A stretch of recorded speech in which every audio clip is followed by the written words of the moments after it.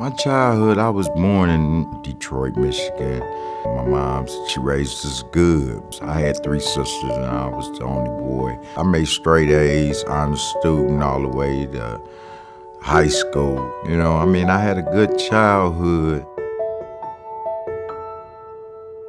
And she was an old country girl and, you know, stayed in the country. She told me her dad wrestled hogs. You know, I'm an old city boy. I was like, you know, you joking, but I found out it was true. Bought a house in Henderson on the hill, you know, 2.5 acres, beautiful spread, you know, doing real good, had cars, the whole 9 yards. I mean, we had a good relationship. I suffer from bipolar, post-traumatic stress disorder, and alcoholism. I take a drink, I can't stop. I didn't know how to deal with his alcohol, but I saw him killing himself because his liver was about gone. Well, she was always worried about me killing myself. You know,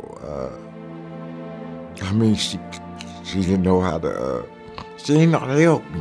She didn't know what I was going through. I loved him, but it hurt me seeing him kill himself. 20 people I drank with is dead. Dead because of alcohol or drugs or mental illness. It took a divorce to get him to recognize he needed help. I come home one day, she say, it's over with, you know, I can't take no more. I ain't gonna watch you kill yourself. So she divorced me and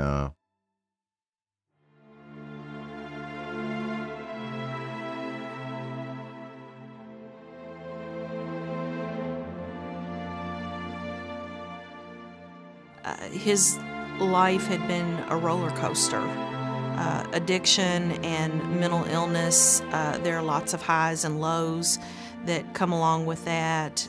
And he was really in disarray, you know, just kind of depressed and, you know, had the weight of the world on his back, withdrawn from life, very broken. When I came across him, he was at the hospital. He lost his self-esteem. He lost his sense of self-worth. He didn't know where he was going to go after he left the hospital. He was afraid of having to go back to a shelter. I was ready to commit suicide, and you know, because I gave up, you know. He was at a critical point when I came across him that he could either take a step forward and walk towards hope, or I don't know what would have happened to him if he hadn't taken a step of faith.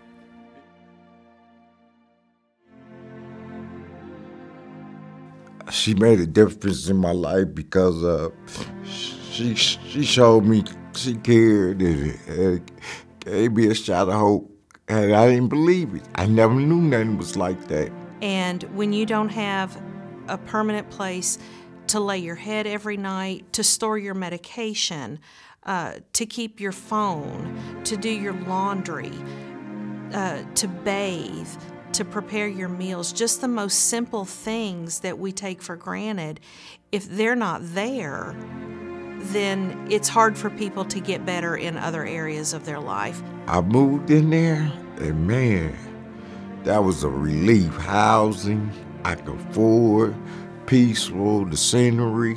You know, that be able to have peace and serenity and have dignity about myself.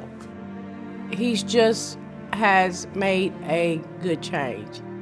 Now, this is the kind of husband that I can work with. I'm not fighting with me no more. You know, I'm all right with me today, with who I am, and I got a shot of hope. Wellspring saved my life.